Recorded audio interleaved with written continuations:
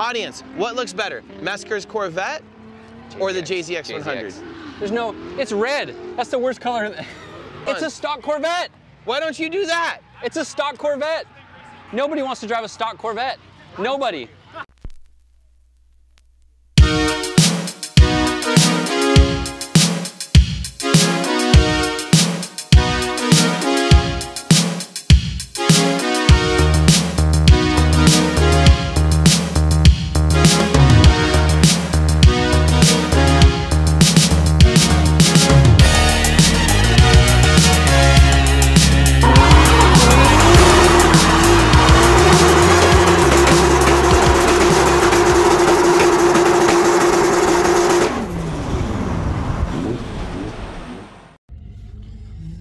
Good morning, guys. We're out here at, what is this called?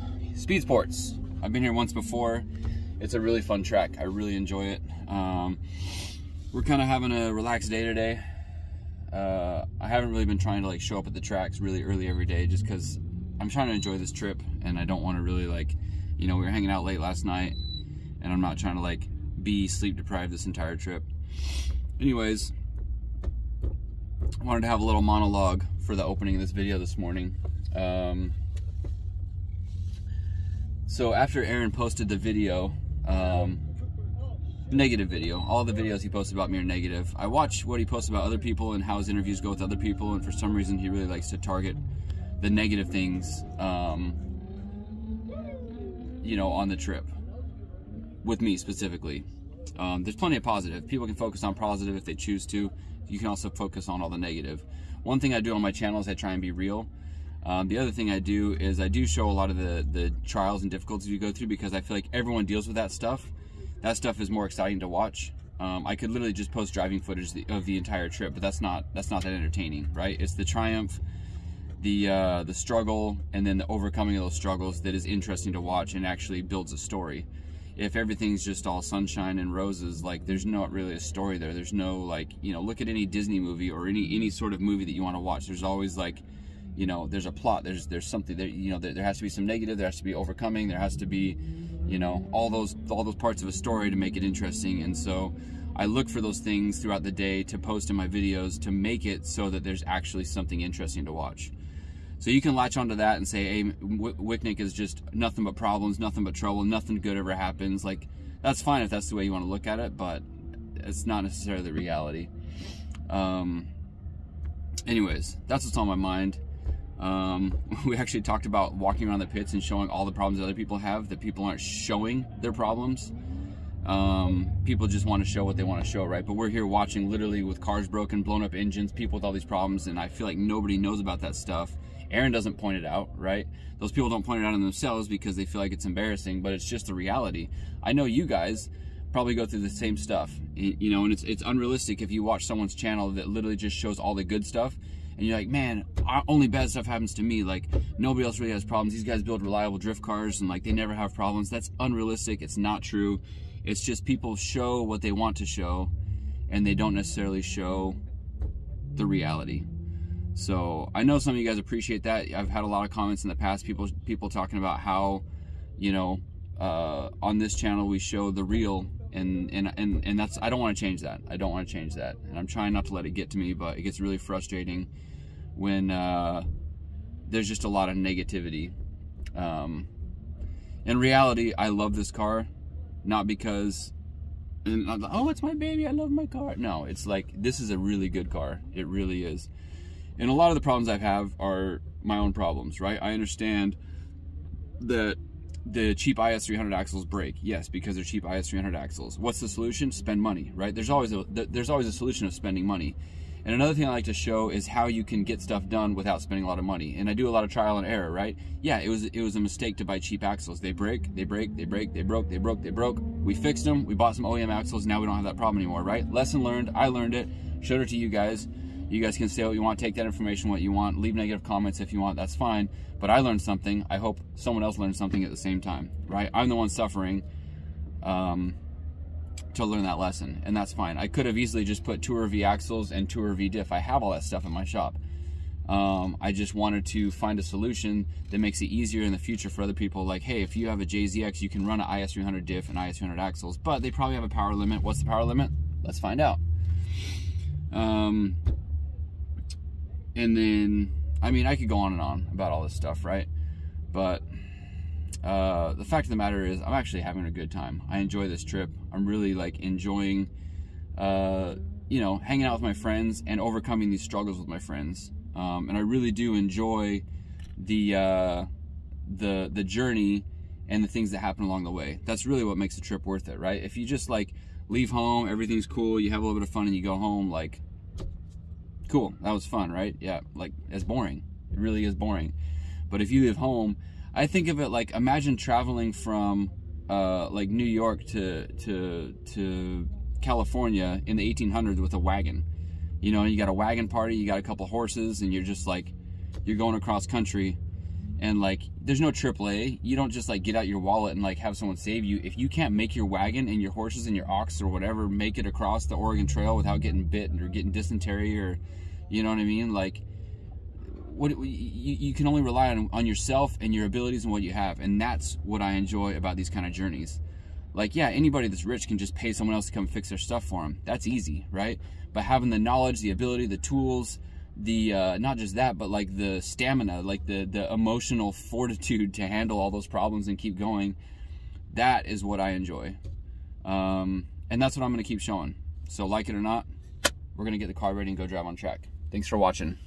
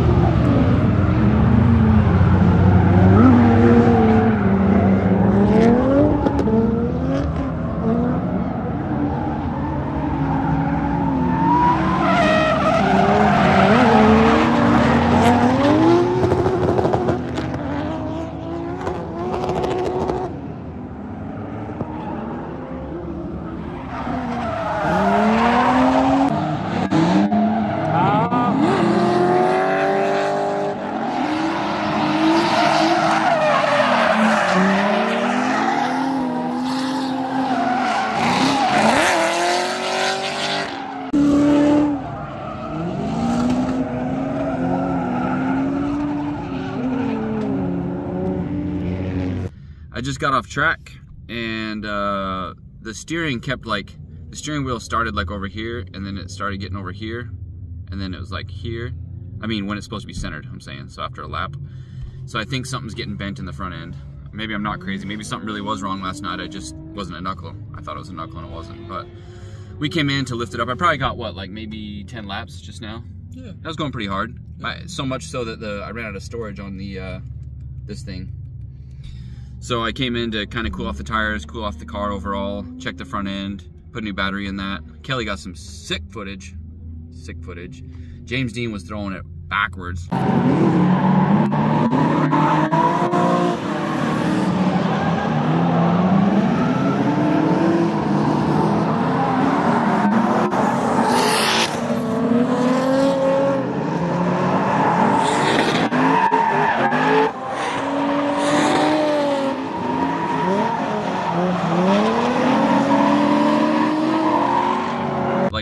Like not even like, oh cool, this is a backy. He's like literally like driving backwards down the track and then like making the corner somehow. Luke was doing that yesterday. I didn't see it, or 2 days ago. Yeah. I saw him post a video though. I'm like, that's wild. It's just, but this track is so narrow. He's literally threading the needle because James Dean already got black flagged once for going off track. So he's really risking it because if you drop one tire, you're off track for 10 minutes. And so I was trying to be really careful not to do that. I went 4 tires off when I was leading because I kind of lost my steering.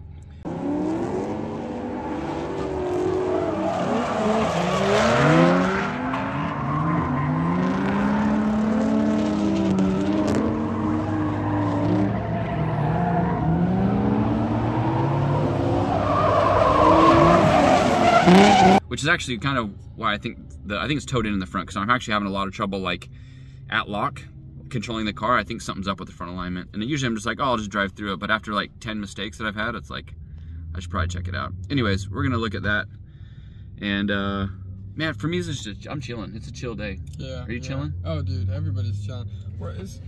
Man, how long have we been on Drift Week? It feels like we've been here a month. Right. We still got a week left. This is episode 11. Yeah. 11? 11 days. Oh! And we still have to drive home. Oh, and we're in Texas. We're as far away as we possibly could be. Texas. Eh. All right, so on closer inspection, it looks like we are towed out just over 79 and 78.25. So we're like 3/4 inch towed out. So I'm gonna say we probably got a bent tie rod. Luckily I got some spares from Easy Knuckles, so I'm gonna check that out right now and see what's going on.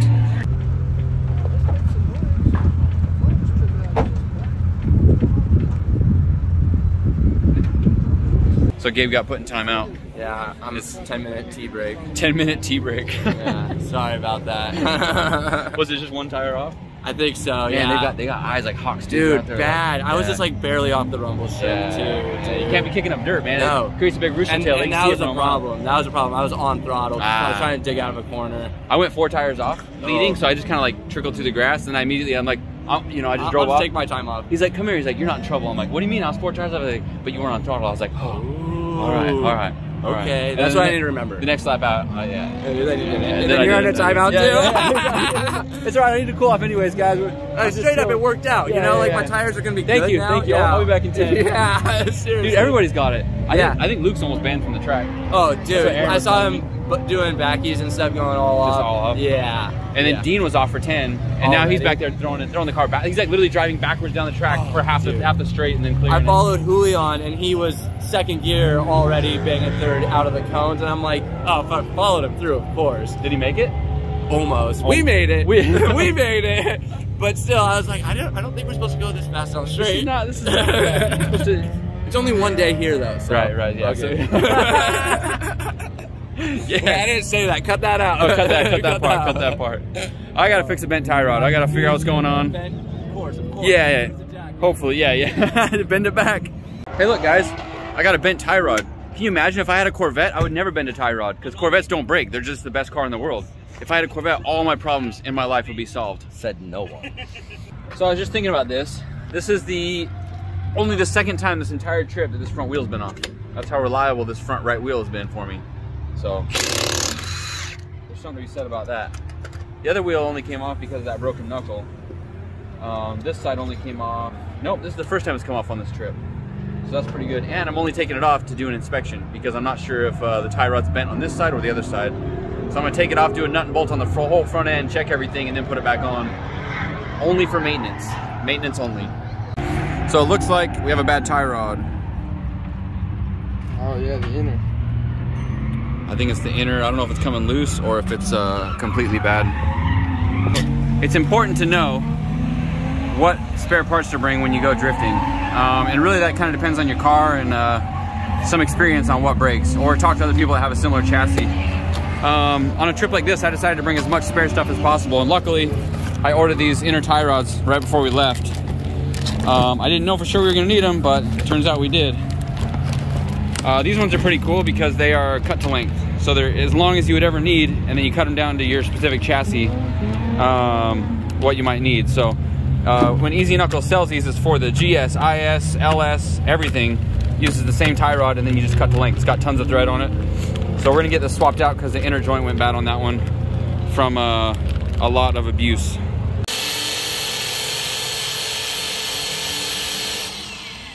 Look at this, it's weird. Watch this nut.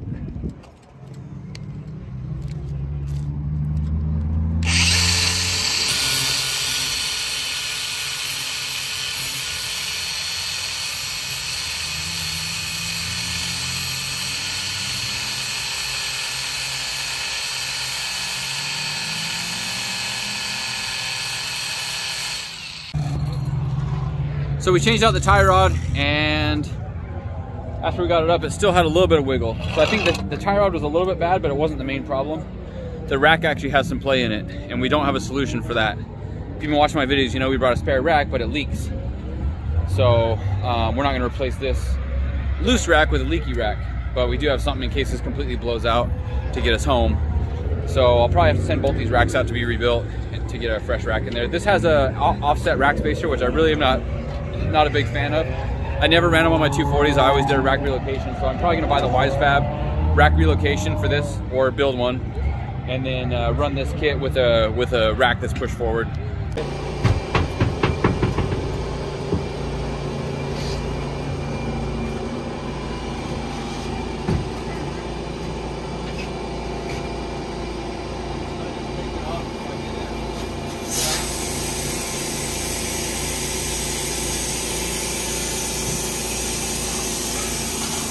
Doesn't pay to be lazy.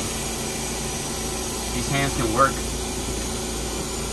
These boots were made for walking, and these hands were made for work. And this song never ends in my head. Doesn't help me with doing my jig. Oh, well,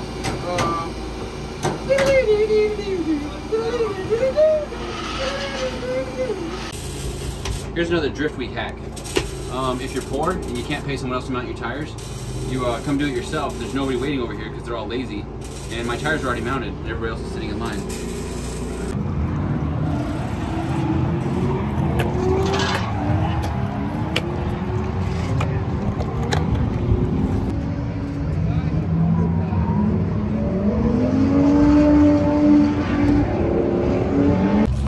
I hadn't really looked at this since, but that doesn't leak. I was really worried about that leaking. Ended up working out really well, even though it's not like very well sealed in that hose. I guess there's not much pressure in there, it just kind of dribbles down through there. So that's cool. It's all fixed up. Time to go get some more laps. I think we're getting close to the end of the day, so I want to get some more laps before the day's over. Are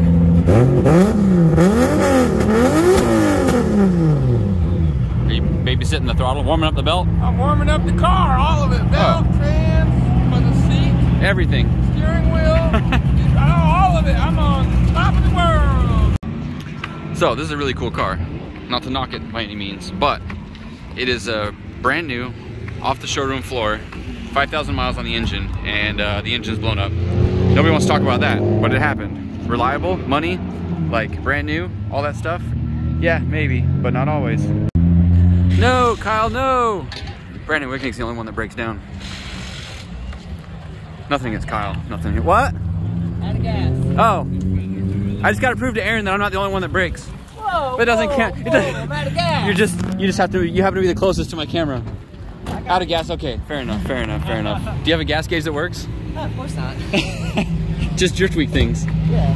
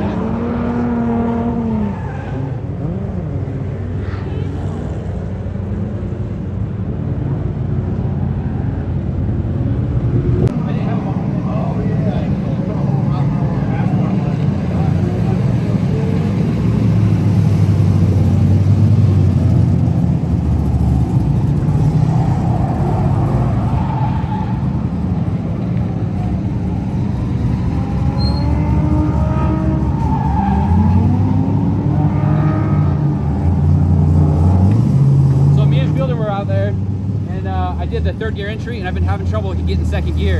And sure enough, we go through a corner, he's on me. I can't get second. I'm like, jam, jam, jam, jam, jam. Nothing. I was like, he's gonna hit, he's gonna hit. I honestly didn't feel him hit me. It was a graceful hit. But I avoided you like a plague. I know. I'm sorry. I couldn't get second. I figured. I was like, that was a mischief. Whoops. Yep. Do you have a tool in your car? Pliers or anything? You know what I do have? What? Maybe. Not a scratch on this thing. Yeah. That was the first impact of this trip, but it's not that bad.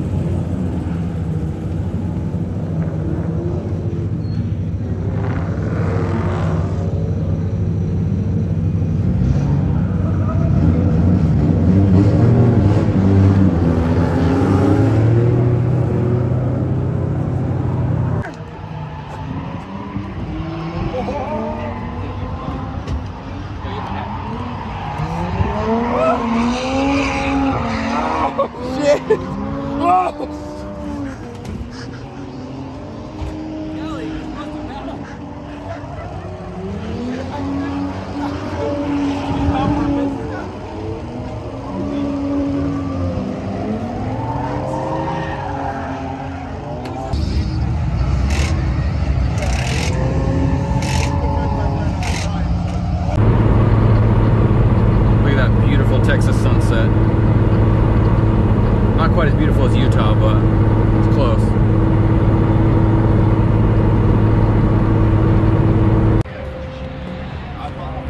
Kind of bummed I got hit by fielding. I've been doing so good at keeping the car clean, and then I misshifted and got run into at fielding. Major bummer, but hey, at least the bumper fits still on the car. It's just a little bit of damage. It can be fixed. It can always be fixed, right? We're about to ride back to the house and try and go get dinner with Will, chill with Will for one more day until we gotta head to our next stop, our next Airbnb. Oh man, it's like a party here at the gas station. We stopped by to fill up with the E85, and there's a bunch of Driftweek boys filling up the whole parking lot right close to the track. Tomorrow's a day off, and then we're back to MSR. No, there's another track. I don't know what the next track is. I'll have to look. But got some good footage today. I think had some good sessions, but once again, like, I didn't spend the whole day driving. Went through about a pair, went through a full pair of tires today. It was awesome. Good time, good track, fun times. They were doing a lot of black flags today. The track was getting torn up, so they were being really strict about not dropping. And most of my drops were like in tandem, when I either had to avoid hitting someone or avoid getting hit. You know, I think everybody got in trouble today. Everybody. It's awful. It was cool in theory, and then I slept on it for 2 days, and this is day 3. We shut up, and Kelly's like, "I'll take the bean back." Yeah. And I was like, "Yeah, dude, that sounds cool." Yeah, because nobody else has to sleep on it. Oh, you were falling on the sword. Yeah. Oh, okay. Yeah. And then Will was like, no, you don't have to. And I was like, nah, Will, you already did too much. I'll sleep on the beanbag for free. Like, oh, I hate it. Look at my legs. My legs. Oh man, all the blood goes to my feet. And then I wake up and they're all tingly. There's no blood in your head. There's never blood in my head. Oh man.